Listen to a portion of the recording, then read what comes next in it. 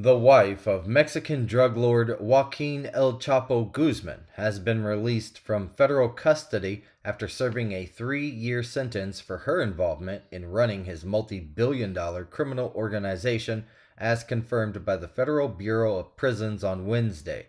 Emma Coronel Aispuro, who entered a guilty plea back in 2021 for 3 federal offenses as part of a plea agreement with federal prosecutors, was transferred from a Texas prison to a California halfway house prior to her release.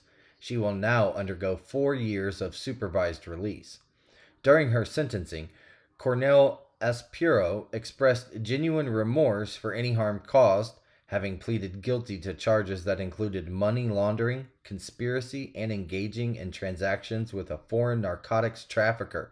Prosecutors have also revealed that she assisted her husband in planning a daring escape back in 2015 involving a tunnel dug beneath a Mexican prison, the Associated Press has reported. She smuggled to him a GPS watch disguised as a food item, which aided the tunnel diggers in locating and reaching him. El Chapo, the leader of the Sinaloa cartel, was subsequently recaptured the following year and then sentenced to life imprisonment in a United States prison back in 2019 for his involvement in a massive drug conspiracy that unleashed violence and chaos over more than 2 decades. He contended that at his trial in New York, it was unfair, and he asserted that his case was tainted.